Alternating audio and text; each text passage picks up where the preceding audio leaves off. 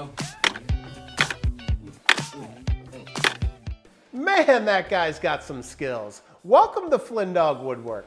So we've all heard the phrase that you can never have too many clamps. Now, I don't think I have too many clamps, but I do have way too many clamps laying in random spots in my shop.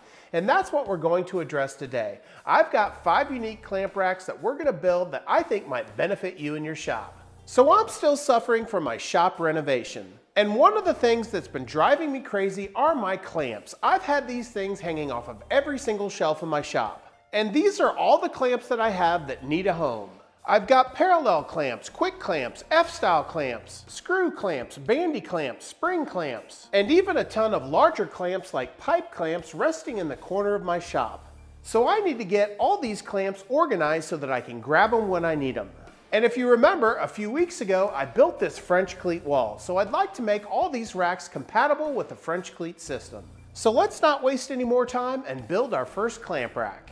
So the first clamp rack that I'm going to build today are for my parallel clamps. Now this is a rack that I found on Pinterest. And if we look at this design, you can see how nice this looks. You can see the person incorporated the French cleat system and they even spiffed it up with some Bessie logos. And this is exactly what we're going to try to recreate minus those Bessie logos. So for the parallel clamps, I'm going to create 2 racks and I want each rack to be able to accommodate 6 clamps. So I'm just going to measure the depth of 6 clamps and I'm right at 12 1/4.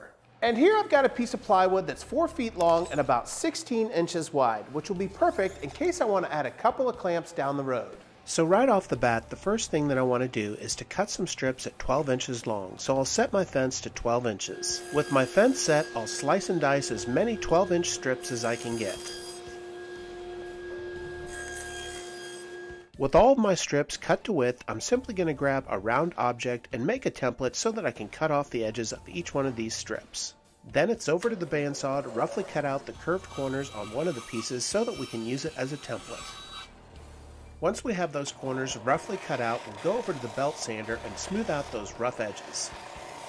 Then it's just a matter of using the refined piece to mark out the corners on the other boards.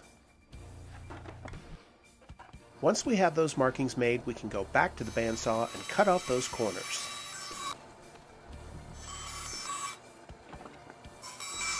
With all of our boards roughly cut to shape, I'm now going to use my refined piece and attach it to each one of the rough cut boards with some double-sided tape.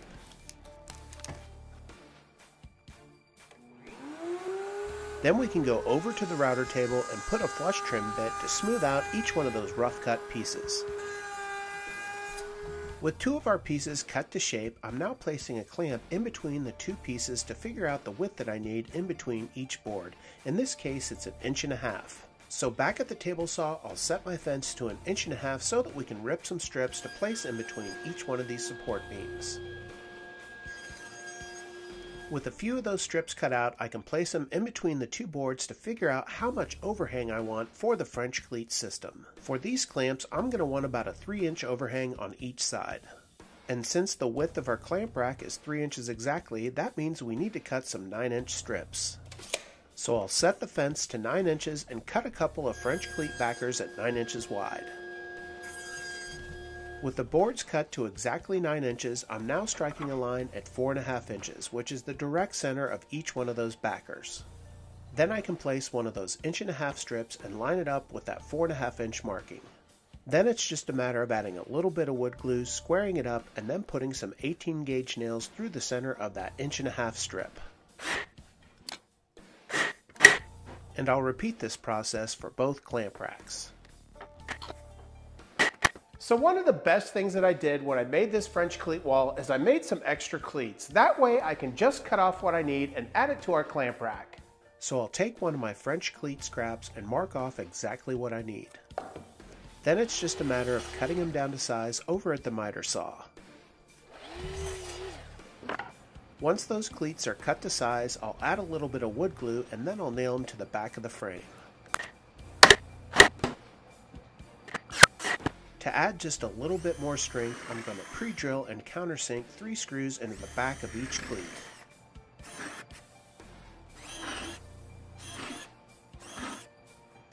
Then I can send the screws home, making sure that none of the screw heads protrude off the back of those cleats.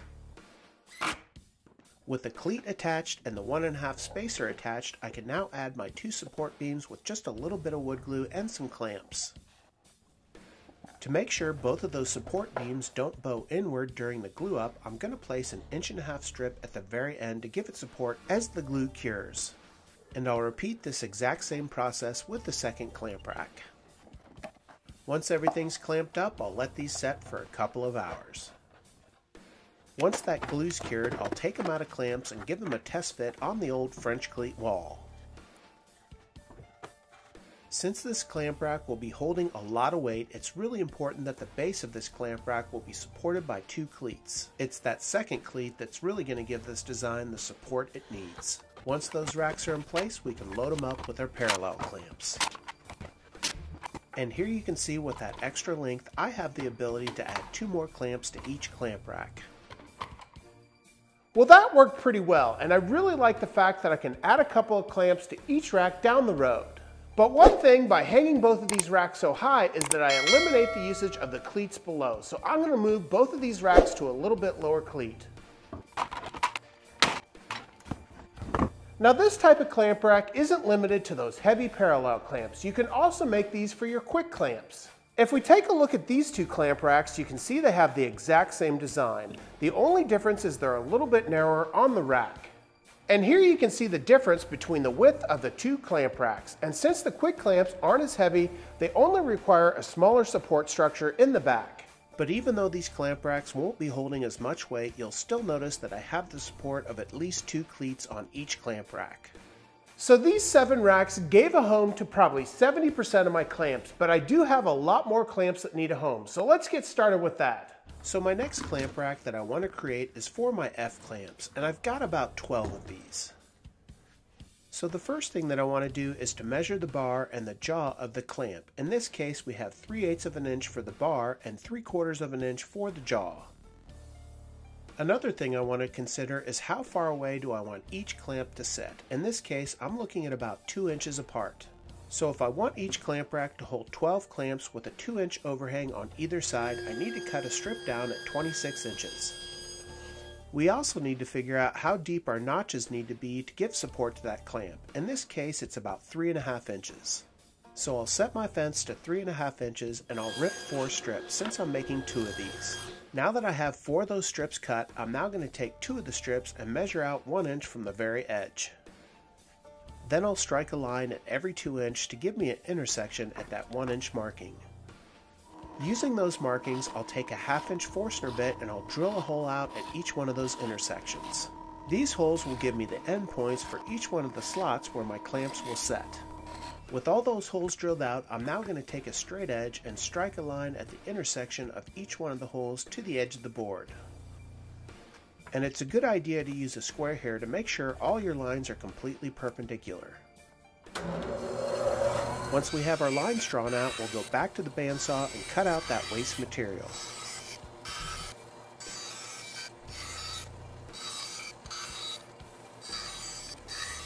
And here you can see how the pieces with the notches cut out will come together with the other strips. Next, I'll just pre-drill and countersink the pieces with the notches cut out so that we can attach them to the other strips. After that, I'll add a little bit of wood glue and clamp them all together. Then we can send some screws home to make sure that these 2 pieces don't come apart. With everything glued and screwed together, I can now go back to some of my French cleat scraps and measure out how much of each scrap I need. Then it's just a matter of cutting them down to size over at the miter saw. Then I'll strike a line at 1 inch from the top of each one of those cleats. With that 1 inch marking, I'll strike a line at every 4 inches to give me a little bit of guidance where I can send some screws in. So in the same fashion, I'll pre-drill and countersink at each one of those intersections. Then I'll add just a little bit of wood glue and clamp it all together. Lastly, I'll send some screws in to make sure that this cleat is securely attached. Once those screws are in, this thing's ready to be hung. The only thing left to do is to fill this bad boy with clamps. Well, I couldn't be more pleased with our second clamp rack, and I even have room to grow with the second one. Now, one thing to consider, if you do have some heavier clamps, you could make the extension on the back of this clamp rack a little bit longer to give it a little bit more support. And that takes us through our two most difficult clamp racks that we're going to make today. Now let's move on to our third clamp rack, which will help us store all our pipe clamps. So the nice thing about pipe clamps is they kind of have a built-in hanger with the feet of them. And here I'm just measuring the distance between the foot and the barrel of the clamp, which is about 1.5 inches. This 1.5 inches is the thickest piece of wood that we can fit in between that barrel and the foot. Next, I want to measure the height of the foot. In this case, it's about 1/2 inch. So I want to make sure that my notch is at least 1/2 inch and probably closer to 3/4 inch. To make the hook that these clamps will hang on, I want to make sure that I'm using a hardwood. In this case, I'm going to be using a piece of 3/4 inch poplar. And here you can see I have that poplar on top of a piece of 3/4 inch plywood, and it's overhanging about 1/2 inch. It's this 1/2 inch overhang that those clamps will actually hang on. And if we go back to the clamp, it's the foot that will slide into that notch. So the first thing that I'm going to do is to set my fence to 5 inches, and then we'll rip that poplar down to 5 inches exactly. Once we have that poplar ripped down, I'm now going to set my fence to 4 1/4. We're going to rip that plywood down to 4 1/4, giving it a 3/4 inch overhang, which is a little bit larger than the 1/2 inch that we initially started with. And here you can see the end result once those two pieces are ripped down to size. Since my poplar is a little bit long, I'm going to take my plywood and just make a marking so that I can cut it down over at the miter saw. With both pieces cut to size, you can see how they'll fit together once they're laminated. Next up, on the poplar, I'm going to strike a line at 2 inches and then adjust my Polini pocket rule to 1 inch and strike a line at the other side. With both of those hash marks made, I'm now going to take a T-ruler and carry that line across the entire piece of poplar. Then I'll put a small tick mark at every 2 inches along both of those lines. Then it's just a matter of pre-drilling and countersinking a hole in each one of those tick marks. And as usual, I'm probably way overbuilding this, but those clamps are really heavy, so I want to make sure that these two pieces of wood will not come apart. After that, I'll just add a little bit of wood glue and laminate the two pieces together. Once I have the wood glue on the two pieces of wood, I'll throw some clamps on them and drive in some screws at every single one of those pre-drilled marks. Now that I'm completely confident that these two pieces of wood aren't going to separate, this is the time when I would add a French cleat if I was adding it to my French cleat system. But since my pipe clamps are so long, I'm actually going to mount this to my wall. So to mount this contraption to my wall, I'm actually going to strike a line at 2 inches exactly. Then in the same fashion as we did before, I'm going to take my T-ruler and carry that line across the entire piece of poplar. Once that line is drawn, I can pre-drill and countersink a hole at every 2 inches going down the entire piece of poplar. Then it's just a matter of taking it to my wall and sinking a screw right in the center of this mount, and then I can take my level to make sure that it's completely level before I add any more screws. And with all these screws in place, this thing isn't going to go anywhere. Lastly, I can add all my pipe clamps and even have room to add a couple more down the road. Once again, a simple, easy clamp racks to be able to get all of your pipe clamps out of the way. Now let's take a look at our fourth clamp rack. So our fourth clamp rack is for our spring clamps and our bandy clamps. And for this clamp rack, we're going to be using a 1-inch dowel. It's this dowel that will easily allow us to clamp our spring clamps as well as our bandy clamps right around that dowel.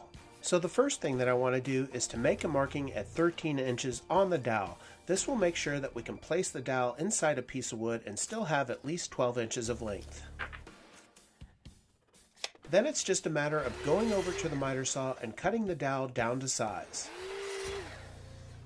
For the base of this clamp rack, I'm going to take a piece of the scrap plywood. In this case, it's about 5 inches thick. So I'm going to cut this down to 5 inches wide by 5 inches thick. So with the stop block in place, I'll cut this 5-inch strip down to 5 inches wide. Next, I'll take a straight edge and strike a line across the diagonals to find the exact center of the 5x5 piece of wood. Then it's just a matter of going to the drill press and putting a 1-inch Forstner bit and drilling out a hole in the center of the wood. With those 1-inch holes drilled out, I'll now place some glue in those holes and slide the dowels into place. Then I'll just take a mallet and tap them into place to make sure they're fully seated. And with that, we're almost done. We'll simply grab a piece of that scrap French cleat and strike a line to make sure that we cut it down to size. Then we can simply cut the cleat down to size over at the miter saw. Then I'll take my pocket rule and make a marking from the top and the side of each one of the cleats so that we can drive in a screw into the base of the clamp rack. Then it's just a matter of drilling and countersinking where those intersections are so that we can drive in those screws. Before we drive in those screws, we'll just add a little bit of wood glue and clamp them on to the base of those clamp racks. Then we'll attach those cleats with 2 screws in each rack. With both of those clamp racks complete, we can add them to our French cleat wall and add our clamps. Well, we're really making progress here today. I've got all my spring clamps and my bandy clamps hung up, so now we just need to take care of one more clamp.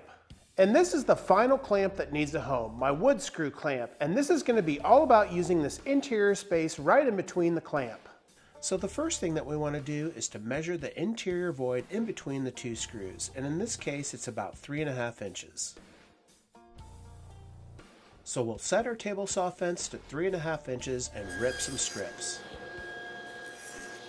The next thing I want to do is to figure out how long I want these strips to be.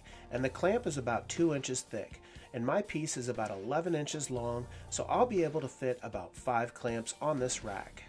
So next I'll laminate the 2 pieces of wood together by adding a little bit of wood glue and throwing in some 18 gauge nails. And here you can see how that laminated piece of wood will fit right in the center of that clamp. Don't get any ideas. For the base of the clamp rack, I want 2 inches on either side of the laminated strips. So I'll have 2 inches and then 1.5 inch in the center, giving me 5.5 inches. So I'll set the fence on my table saw to 5.5 inches and I'll rip a strip. With that strip ripped down to 5.5 inches, I now want to measure from the top of the strip 5 inches down, and this will be the height of the clamp rack base. So we'll go over to the miter saw and cut it down to 5 inches. Once our base is cut to size, I'll take my pocket rule and measure over 2 inches, making sure that the laminated strip is right in the center of that block. Then I'll trace around the base of the rack so that I know where it lands on the frame. This will give me a visual representation for where I can pre-drill and countersink the holes for my screws. Once I have everything lined up, I'll add a little bit of wood glue to the base of the rack and then I can center it on the frame. Then I'll add a clamp to secure it into place and then I can send in some screws. Our final task is to take some of that French cleat scrap and measure it down to size so that we can attach it to the back of this clamp rack. Once we're measured, we can cut it down to size over at the miter saw. Using the same technique we used before, we'll measure down 1 inch from the top and the side of the French cleat so that we can pre-drill and countersink our holes. With our holes drilled out, we can add a little bit of wood glue, clamp it on to the base of our clamp rack, and send in some screws. And just like that, our final clamp rack is ready to be installed and used. Well, that officially makes 5 clamp racks that we built today, and I'm really pleased with each rack that we built. From the simple pipe clamp rack to the more complex parallel clamp and quick clamp racks, each one of these is going to get my shop just a little bit more organized. Well, thanks for joining me today on these clamp rack builds. If you haven't already, make sure you hit that subscribe button, leave a like, and leave a comment. It really helps out this small woodworking channel. Until next time, take care as always.